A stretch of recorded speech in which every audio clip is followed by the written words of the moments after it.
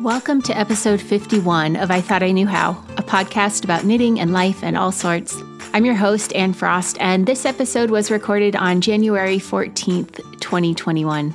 Today, I have a yarn review for you, some updates about the Morehouse merino flock, some music, some musings. Let's get started. Welcome to the drawing room, everyone. I hope you are comfortably seated with your knitting and a cup of something warm, or that you're enjoying your workout or your drive, or that our chat will help your work pass a little quicker. I always like to start the show with a thank you. Many thanks to those who have left 5-star reviews and kind comments over on Apple Podcasts. It really does help a great deal with making the show visible for those looking for knitting podcasts. Pearl Baby left a very kind comment toward the end of last year, and for some reason, the last time I looked, I couldn't see it. So sorry it took me a while to acknowledge that, Pearl Baby, and thank you. Also, welcome to Kate and Kelsey, my two newest patrons over on patreon.com/I Thought I Knew How. Patrons help defray the costs of running the show, including buying equipment, paying for postage, covering hosting, and software fees. In that way, my patrons really are filling the role of producers, and I am very grateful. If you'd like to help produce the show and receive some added benefits in return, hop over to patreon.com/I Thought I Knew How to learn more. I have a few things to catch you all up on. First, the dryer balls I talked about last episode. So these were the ones I made from my yarn scraps last year that had felted a bit, but not well enough for them to fully stay together. I used some longer bits of scrap wool to wrap around them and then felted them again. It was some Aran weight Shetland wool from Jamieson's of Shetland, so it should have felted fine, but I just could not get them to felt any further. So in a fit of pique, they ended up in the trash. I probably could have tried more to get it to work, but I had already put so much time in them and they were decidedly fighting back. So I called it a day. They won. This year, I'm still holding on to all my yarn scraps, but this time I'll be holding on to all of them, not just the 100% wool, and I plan to use them as I need them to stuff things with.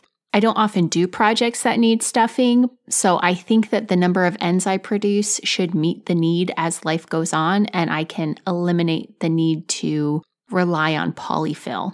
In fact, I used some just on Wednesday as I took part in a mindful Makkin class. These classes are offered by Helen Robertson and are sponsored by Shetland Arts. They are free knitting sessions taking place on 3 Wednesdays a month through March.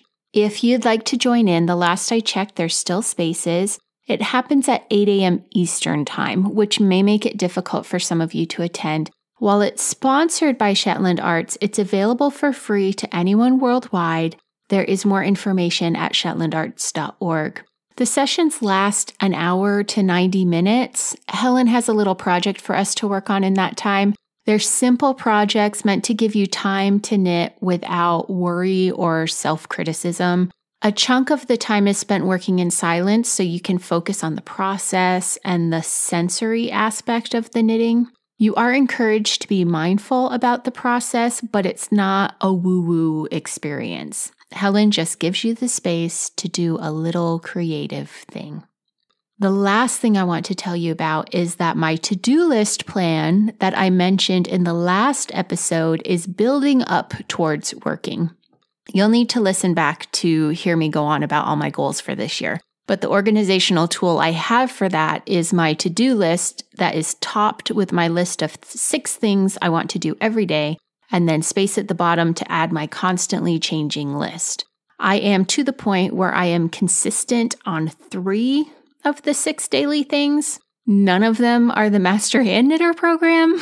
I am hoping to add that piece in the coming week. The last year of doing basically nothing feels like a 50-foot wall that I need to get over before I start. But really, literally, all I have to do is sit down and open the binder and move forward.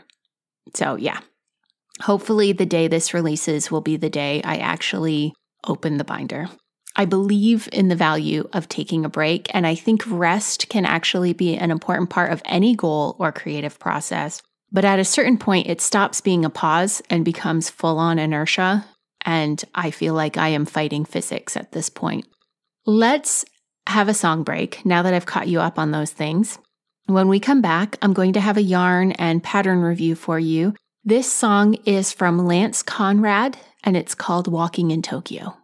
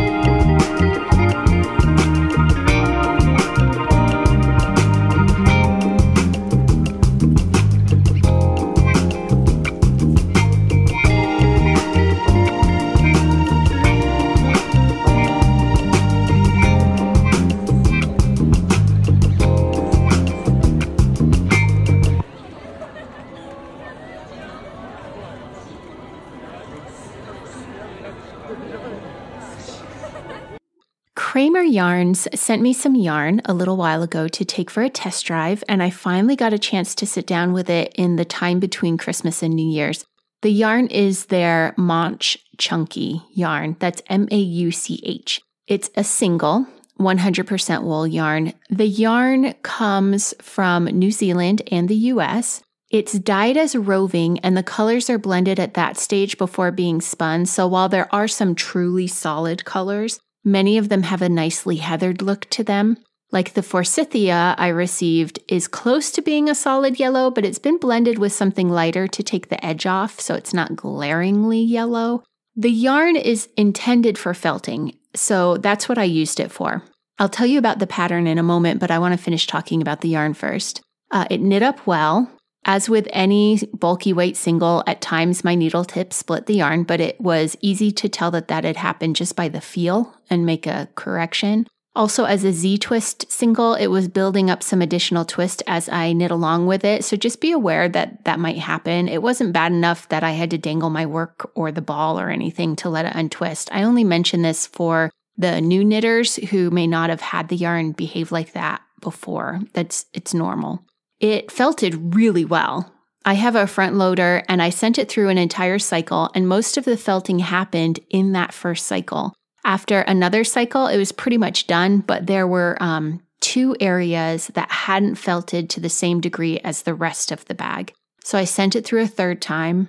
That time I didn't actually notice any additional felting, and the 2 areas that hadn't felted still hadn't felted. So I got online to read up because I am not an expert felter by any means. I did a bag over 10 years ago and a pair of clogs this last year, and I think that's literally all the felting I have ever done. But apparently, because the pattern I chose was a bag and it's knit up in the shape of a bag, it's not unheard of for there to be an area or 2 that doesn't lie right in the machine to get the agitation it needs to felt. So a few people out there recommended spot felting those sections using a washboard. That is one piece of equipment I do not have yet. So I hopped over to Amazon and I got one ordered. It's just a plastic washboard. It's about 18 inches long and about 9 inches wide, and it has the ridges on it. To be honest, I really dreaded having to spot felt those 2 places because it can take ages to felt something manually. Like a whole project. I manually felted those clogs and they took forever. And I expected that to be the case with the spot felting. So I filled the bathtub with hot water, just letting the household hot water fill it up. I didn't add any boiling water or anything to it. I added some shampoo to the water and I got to work. To my surprise, it only took about 5 minutes total to get those 2 areas as felted as the rest of the bag. And it was no special technique. I just ran those areas over the washboard and they shrunk right up. If I do end up with another felting project on my hands, this will be the yarn I choose. It's comparable to a bulky weight Lopi. Only doing a comparison online, it's got 11 more yards per hank and it's $1 less. Plus, speaking practicalities, Kraemer Yarns offers the Mauch Chunky in 57 different colors. And the online shops I looked for bulky Lopi carried between 20 and 32 colors. If you wanted the super authentic experience of knitting an Icelandic sweater, go for an Icelandic spun Lopi. But I think the Mauch Chunky would be a very suitable replacement that would allow you greater latitude for choosing colors and would be a little more affordable. Plus, at least for those of you listening from the US, with the state of international shipping right now, being able to order from within the US is a definite perk at the moment. So yeah, 2 thumbs up for Mauch Chunky from Kraemer Yarns. I think I'm going to have a ball and a half left once the bag is done, so I'll need to look for something I can make up with the remainder. Felting is starting to grow on me, especially now that I know how helpful a washboard can be. I say I'm going to have a ball and a half left. I have not actually finished the bag. This might sound weird to you, given how felted projects normally work, where you knit them up and throw them in the machine and let it dry in shape and it's done. If I had proper respect for my time, that's the sort of pattern I would have knit to test this yarn. But instead, I chose fashion. Somebody pointed me to Cindy Pilon's Ravelry store a while back. It may have been Jana from the Purl Together podcast on YouTube. If not, I'm sorry to whoever it was who pointed me to her. As soon as I clicked through, I was so in love with her designs. Her whole pattern store is full of incredible stuff. Really clever puppets, wire ornaments, stylized animals, and it's not all felted. So even if you have no interest in felting, you should check it out. But her bags are what had me all excited. And there's one called the sweater bag that caught my eye. Because while the main bag is felted, there are elements added afterward that remain unfelted. The bag construction is pretty brilliant. You knit the main purse section as a massive rectangle. There's some minor shaping along the way, but for the most part, it's a rectangle. And then you pick up along one long side of the rectangle. And starting from the midway point of the rectangle, you knit back and forth, closing the bag up as you go. It's a genius method that saves you having to seam it. The side of the bag that you're knitting eventually gets you to the top of the bag and becomes the shoulder strap. So you start knitting the shoulder strap. You repeat that on the other side, and then you graft the two ends of the strap together. I hate seaming, so I am all about this construction method. After you felt the bag, you let it dry in shape, and then you attach 2 knit panels to the side of the bag to form exterior pockets. And you pick up through one of the top edges of the felted bag to knit the flap that then falls over the opening of the bag and is secured with a toggle. So those 2 pockets and the flap are done in a decorative stitch, and those do not get felted. So I have not finished this pattern yet because it is still hanging over my tub drying out. But once it's dry, I'll attach the side panels and knit the flap.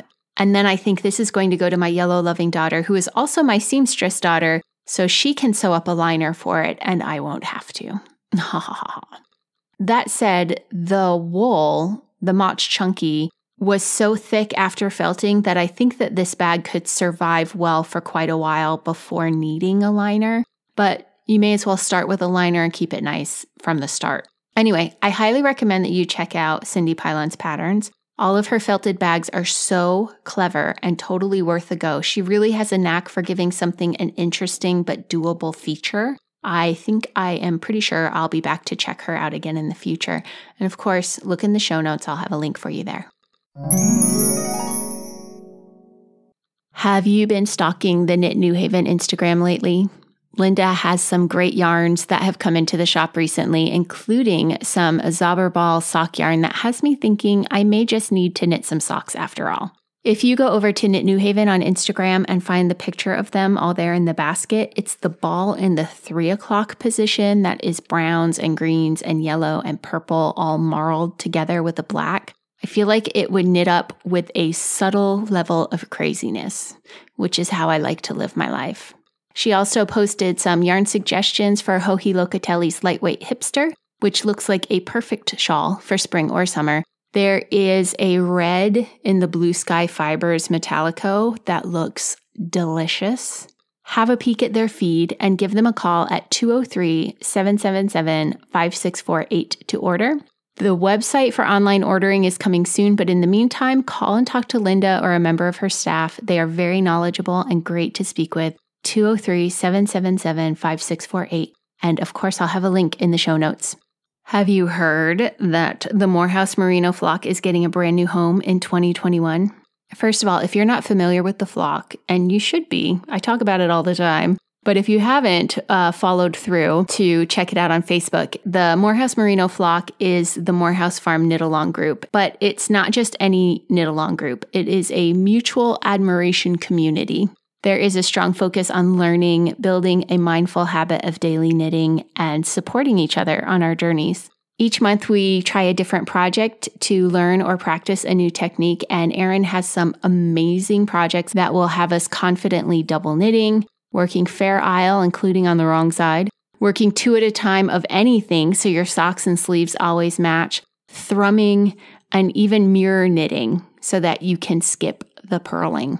Aran has been looking for a home for the group that is away from social media that will make the flock truly ours, and she has finally found it.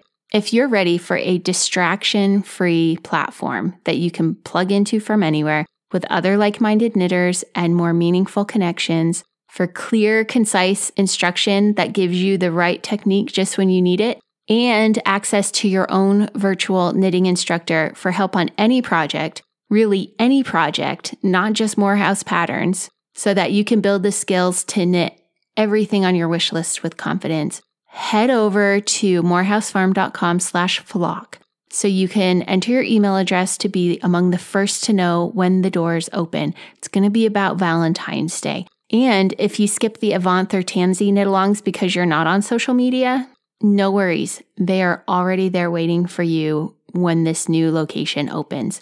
It's very exciting stuff. I have been able to get a sneak peek at the new Morehouse Merino flock home online, and it's really great. Be sure you get over to morehousefarm.com/flock and get on the list. I have my own Amazon storefront now. If you visit amazon.com/shop/I-thought-I-knew-how, you will see some idea lists of things I love. At this point, it's all knitting related things, but I hope to get in there and do a few more lists because, first of all, one of my favorite things about our online knit-togethers is getting your book and TV show recommendations, and I thought that would be a good place to keep track of those for everybody. But also, we are working on reducing plastic waste in our household, and I know that that's an area that can be really tricky because you don't want to end up buying things that aren't effective. We have had more than our fair share of those as we made the switch, but we have found some things that work just as well or better than the plastic products we've been using before. So that list should go up soon. And in the meantime, you can find an ever-growing list of knitting books that I've read this year, my favorite pattern books, a special list of books that have helped me with the Master Hand Knitter program, gifts at various price points for knitting friends, and more. Any purchase you make through my storefront will help the show at no additional cost to you. Almost everyone shops at Amazon these days. Just by entering the website through amazon.com/shop/I-thought-I-knew-how, your purchase helps the show. Thank you again for all you do to keep this little project of mine running. One of the things I have been successfully doing on my daily to-do list so far has been to read every day from an actual book. And the reason why I have been so successful is in large part because I ordered a handful of knitting books for myself using a gift card. And rather than just sticking them into my library, I took the time to read through them before shelving them. A few I really enjoyed, but they have been around for a long time already, so I just want to touch on them.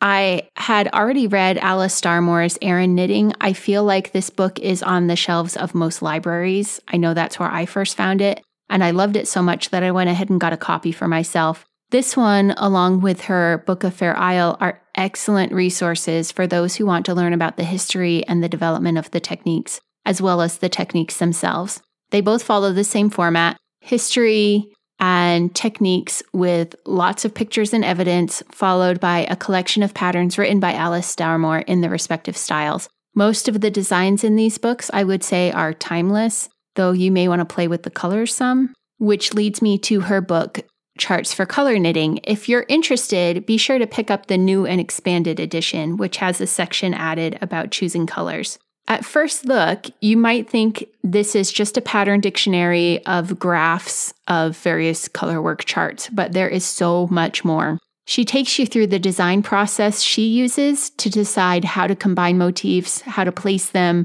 how to do the calculations for the patterns. The added section on choosing colors is also extremely helpful. It won't walk you through all the steps for all the different shapes of sweaters. All of her examples are designed for a very basic drop shoulder sweater, but it will give you enough information to get you started if you want to design any kind of pattern knit, not just color work. The other book I ordered is about 2.5 years old, and I've been eyeing it for ages. It's Mittens from Around Norway, over 40 traditional knitting patterns inspired by folk art collections.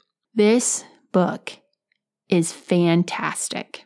Nina Granlund Sather went through various museum collections, recreated the patterns of preserved mittens, researched the stories behind them, and in some cases gave them some practical updates. The book follows a set pattern for each pair of mittens. You get a page of history, a photo of the finished mittens, a page with the mitten graphed out, and a page with brief written instructions.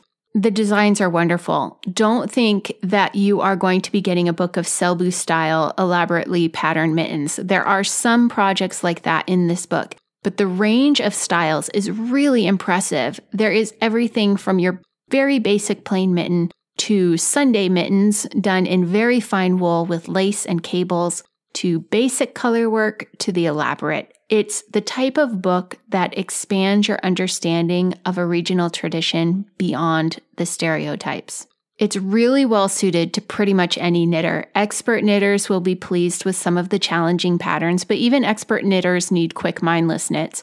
And those who are ready to step past knitting basic dishcloths and scarves will be able to grow with this book, starting with the basic patterns and taking on more challenging patterns as their skills improve. I stopped editing several months ago, but I can't turn off my editor brain. I know from being part of the creation process of many books in the past how much work goes into putting them together. And this one really is a treasure for the amount of information, the number of patterns, and the quality of the writing and formatting. The list price is $26.95, and it is a steal at that price, given everything that it contains. These books had me all pumped up to read a couple of others I picked up, but unfortunately, the contrast between them let me down. Knit Like a Latvian is full of beautiful Latvian mittens and hand warmers, but only a tiny bit of history about the regional knitting at the start of the book, and then all the patterns follow. Had I not read this within days of reading Mittens from Around Norway, I think I would have been super pleased with the patterns that were included and just been happy with the book. But in contrast with the Mittens from Around Norway book, I felt the missed opportunity to convey some of that regional history and felt a little let down. I'm sure I'll get over it though, because the patterns really are amazing and I want to knit them all. And I don't know, create a dive pit full of mittens that I can immerse myself in my house. Maybe next year my ridiculous crafting goal can be to knit mittens for everyone I know. So yeah, Knit Like a Latvian. Without comparing it to other books, a great pattern book with a variety of regional patterns, worth picking up. Just don't expect an extensive amount of history to be included with it. The other book that was a letdown is really The Victim of Age. James Norbury's Traditional Knitting Patterns was first written in 1962 and then reprinted in 1972, and it looks it. The photos are black and white, and the graphs of the patterns were created before people were doing graphics on computers. So some of the notations are very old-fashioned. You can tell they sort of drew it out crisply and then sort of went over it with a marker. Also, while I believe the history in the book represents the best research of the time, in the last 50 years, much more time and effort has been put into researching knitted textiles, and a lot of the history he presents as fact has been either disproven or added to. The patterns are still useful references. He pulled them from existing textiles from the various areas of Europe he talks about, but they will take some getting used to interpret the notations, and you really should just steer clear of the history he provides. So there's a billion book reports in a few minutes' time. I hope they're helpful. I think everyone should own Mittens from Around Norway. And if you want to pick up a few more, go for the Alice Starmore books on Aran knitting, Fair Isle knitting, and charts for color knitting. You really can't go wrong with any Alice Starmore stuff. One more song before we go. This one is dedicated to my children who are both officially gainfully employed and getting to learn about things like taxes and withholdings. I'm so very proud of you both. This is It Ain't Cheap Being Poor by Benjamin Bostick. Well, it ain't cheap being poor, and I can't take any more of the tickets and the taxes and the fees. I work hard for my pay, and they take it away like they don't care. I got a family to feed. They cut my shifts at the mill. I fell behind on my bills, and when you're late, they try to charge you more. They were riding my back, so I just cut them a check. Then the bank charged me a low balance fee. Yeah, it ain't cheap being poor. It ain't cheap being poor. No, it ain't cheap being poor. It ain't cheap being poor. I work hard for my pay, and they take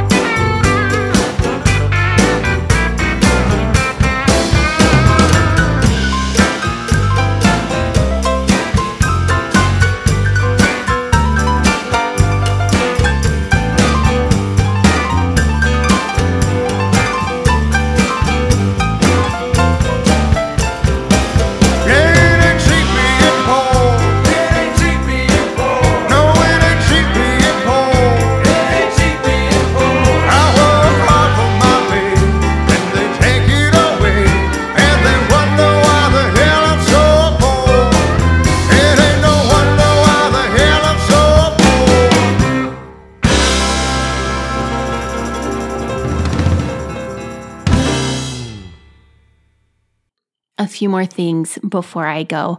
I have so many things that I want to do this year, and not even just this year. Some of these things are big enough that they're going to be multi-year projects, and I really cannot wait to tell you about them. But the way the world is right now, with plans having to change, I really do have to wait to tell you. As I said, some of these things are pretty big, like scarily big things that on their own are scarily big. But because I don't have access to the help to do these scarily big things, they're even more scary and big because I have to do them on my own or with the help of a very patient husband. More than ever, it would be exceptionally helpful if you could tell your fellow knitters about the podcast. Share about it during online knitting meetings, post the episode announcements on your social media. If you have an in-person or online store and would be willing to include my podcast business card with your customer purchases, please let me know and I can send a stack of them to you. My ability to get the help I need to do some of these scary big things is in many ways tied to the number of downloads and social media followers I have. That's just how things are done these days. There is a new website coming. I'll be creating more YouTube videos. But in the meantime, this is an open, blatant request that if you enjoy the show, please help spread the word about it to other people. I so very much appreciate your help. Again, these big ideas are in a tricky planning stage, so I cannot talk about them yet, but I can say with a solid surety that you will love them. And my goal in doing this is to help spread the love of craft, knitting, creativity, and entrepreneurialism, and to encourage borderless kindness. But I need help to do that. And in order to get that help, I need help. A reminder that the Tansy Knit Along is finishing up in the Morehouse Merino Flock group. However, as I said before, the Morehouse Merino Flock Knit Alongs exist in perpetuity. So if you're starting late, that's totally okay. The one prize for this knit along is a copy of Morehouse Farm Merino Knits. It's full of patterns for all ages and your home. It's a great book. The giveaway is open to anyone worldwide who posts a photo of their finished tansy to the I Thought I Knew How Facebook group by January 31st. I'll pick a winner and contact you through Facebook for your mailing information. I know I'm saying Facebook. People in the MeWe group, you can also post your finished item to the MeWe group. Thank you for listening and knitting with me for a bit. If you'd like to support the show, please visit patreon.com/IThoughtIKnewHow to make a monthly pledge. You may also consider making a purchase from one of our sponsors by visiting the website IThoughtIKnewHow.familypodcast.com and clicking on the link at the top that says Be a Booster.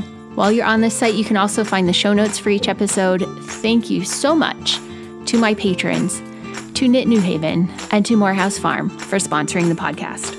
Find me on my social media accounts as I Thought I Knew How, except on Twitter, where it's just Thought I Knew How. The groups on various platforms are all called I Thought I Knew How Podcast. Until next time, may you be blessed with stitches that never drop, yarn without joins, and plenty of time to knit.